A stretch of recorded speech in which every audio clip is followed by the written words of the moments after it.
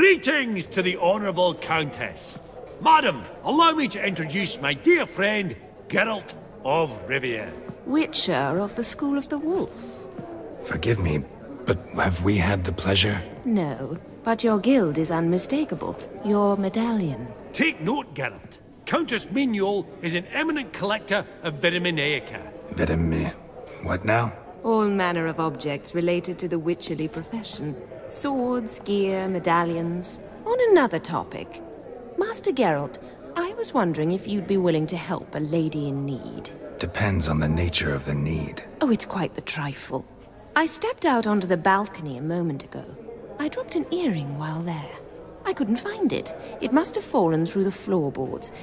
Perhaps you, with your cat eyes... Not a problem. I'll go right away. I shall be much obliged.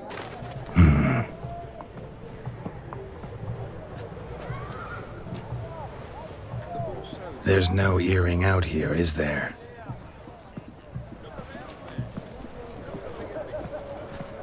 None. Maybe the Countess would care to explain what this is about, all jokes aside. Forgive me. God, this is so embarrassing. Do you know Vesermir? He was a tinge shorter than you, wore a mustache. Do I know him? Man taught me everything I know. What?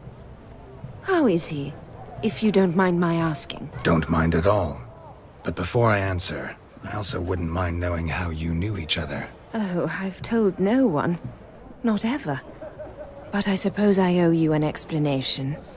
It was the winter of 1234. A beast prowled the streets of Oxenford. A fledder, I believe. A contract was issued, a notice posted, and a witcher appeared.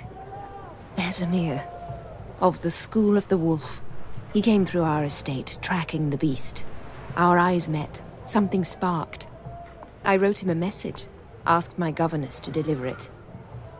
He visited, under the cover of night, night after night. On one such occasion, my father heard something. Vesermir had to flee. So quickly he left behind his gambeson. Ah, the first piece. The start of your collection. Yes, but also the end of our love. Father had an arrest warrant issued, then quickly married me off. I was fortunate. My husband died young, leaving me a sizable fortune. And thus, I have lived on memories. Vesermir's fine. The picture of health. And he still wears a mustache. I'm relieved to hear it.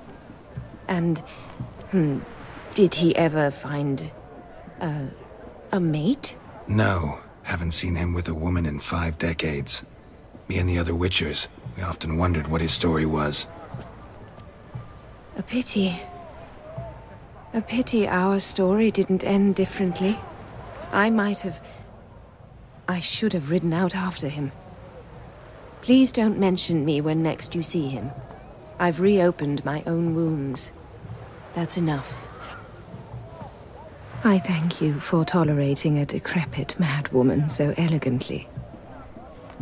Please don't say that. I am old and I am wealthy. I may say what I please. And now, be so kind and leave me to my thoughts.